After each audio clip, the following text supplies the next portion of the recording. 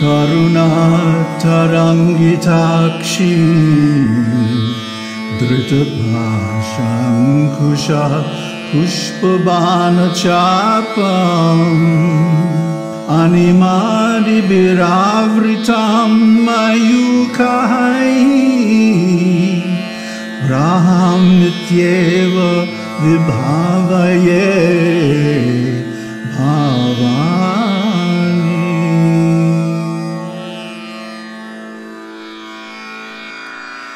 Anākalita-sādṛśya-cibuka-śrī-virājitā Kāmeśvara māṅgalya-sūtra shobhita-kandhara Kanakangara-keyura kamaniya bhujanvita Ratnagraiveya chintaka lola mukta phalanvita Kāmeśvara prema ratna mani pratipanastani Nabhyalavala romali lata palakuchadvai. Namaste, and welcome to another ecstatic episode of Lalitā Sahasranāmam. So this time we're going to begin with the namas, but then at the end I'm going to reveal something new and wonderful. So don't go away. Nama 29.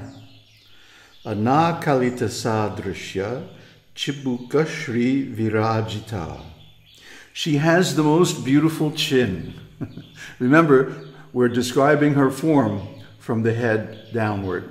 So we did the hair and the ears and the nose and the teeth, even the lips. Now we're talking about her chin. Saundarya-Laharī 67 says, "Your incomparable chin, touched by the forepart of the hand of Śiva, is raised frequently out of his eagerness to drink the nectar of your lower lip." So these are confidential pastimes. That Śiva and Shakti are lovers. Śiva, after he created himself, created her because he wanted a mate. So in this world, everyone feels this need, this primal need for a mate. But the problem is, the mates in this world are only troublesome, especially in Kali Yuga. Why? Because nobody follows Dharma. See, if everyone followed Dharma, then there wouldn't be any scarcity because this centralization of resources would not be there. See, out of greed, certain people capitalize and buy up all of the produce on the market. So somebody has control over the grain market, somebody has control over vegetables, somebody has control over building materials, and so on. Huge industrial and corporate conglomerates now control everything. But this is completely wrong, and it causes scarcity. In Vedic civilization, everything is completely decentralized. Everybody has their own land and their own resources to develop, and everyone follows the Dharma, so when you get married, you stay married. People today are too easily separated and divorced. So because of that, people develop this attitude that, oh, well, if it doesn't work out, I can just, leave him or divorce or whatever. And because of this, the women become degraded. And Krishna says, when the women become degraded, the whole civilization collapses morally. It may not collapse materially. It may appear to be going fine, but morally it's a wreck. And people are miserable. They're insecure because they know, oh, if I just say the wrong thing, maybe my mate will leave me. So because of this, everyone's in anxiety. See, nobody can think of God because they're so entangled in all this mess of problems. Huh?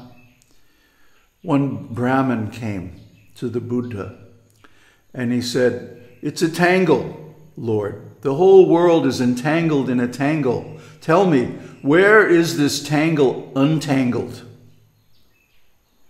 Now, it's interesting because the Sanskrit word, which was probably prevalent at that time, for tangle, also means karmic involvement.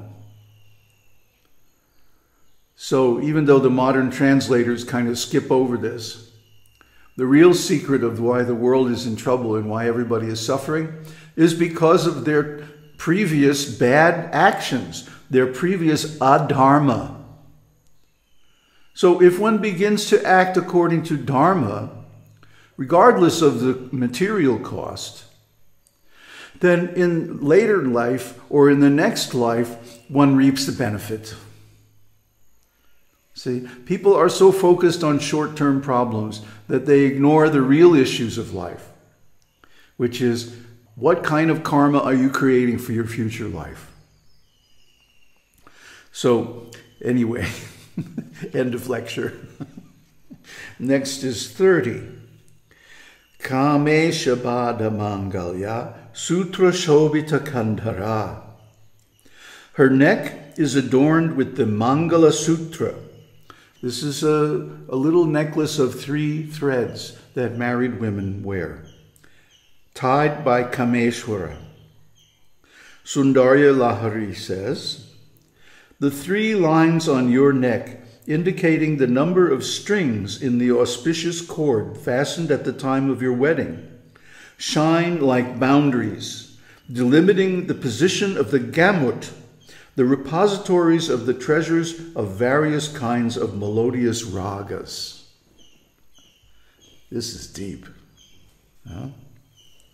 In other words, when a woman is married in Vedic society, a triple thread is tied around her neck.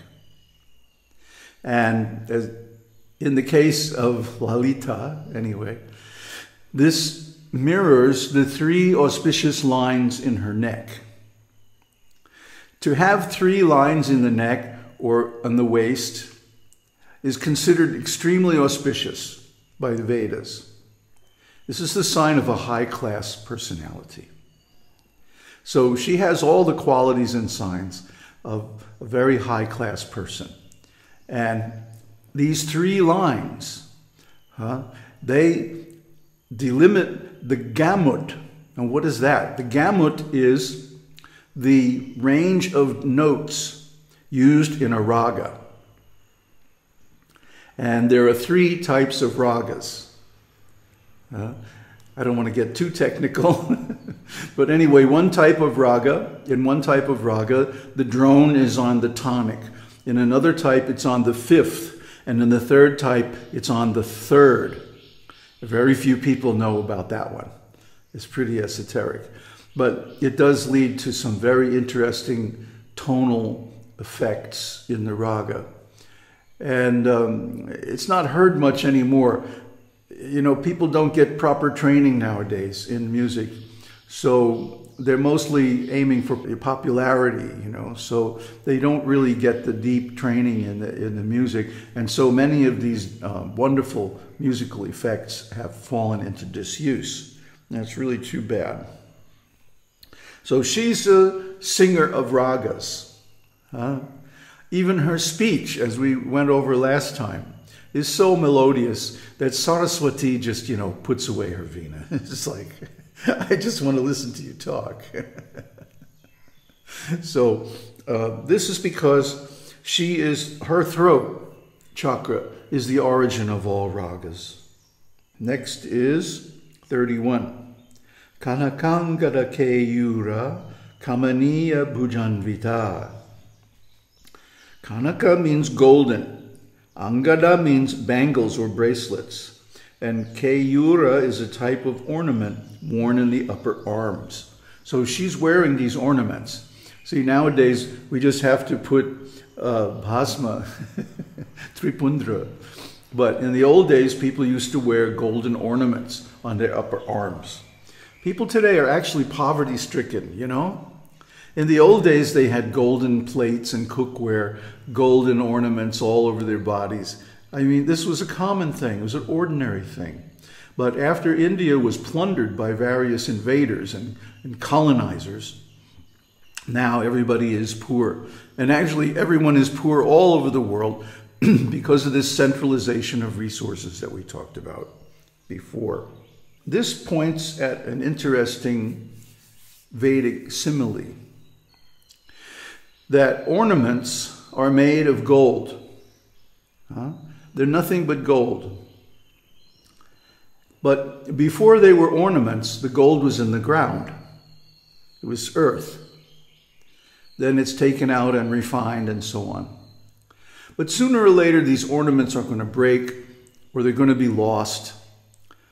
They're going to fall on the ground somewhere and go back into the earth. See, so the gold is always gold.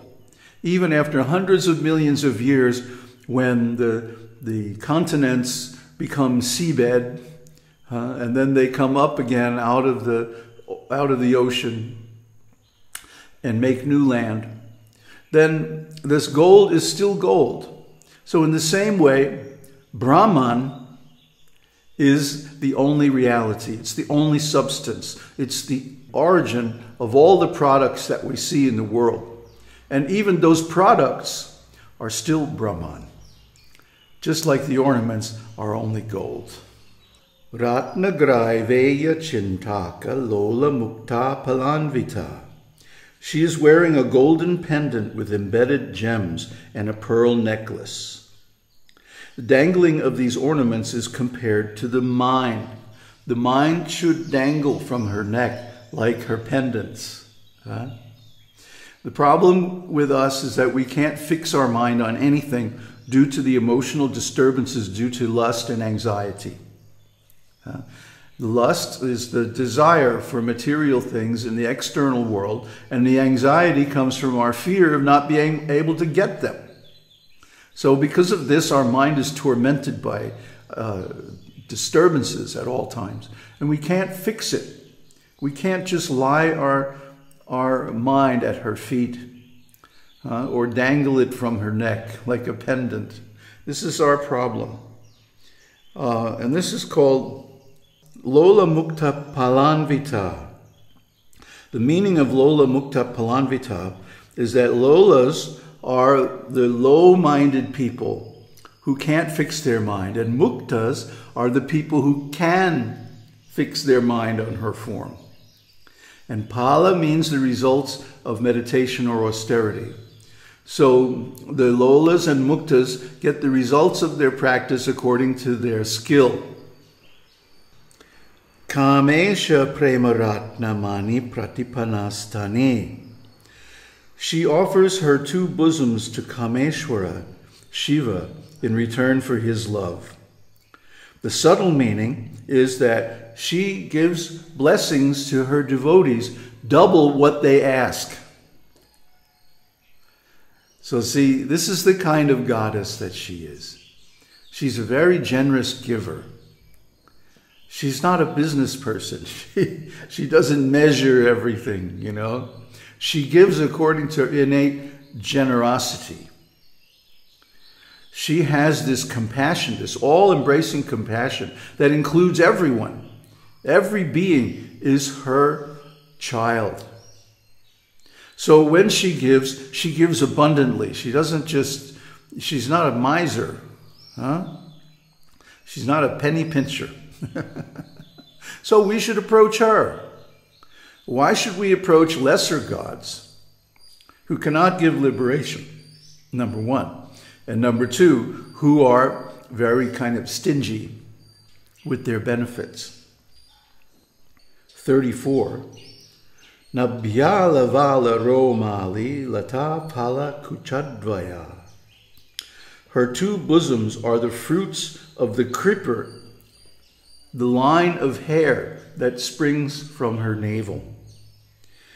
The significance of this nama is the navel and heart chakras.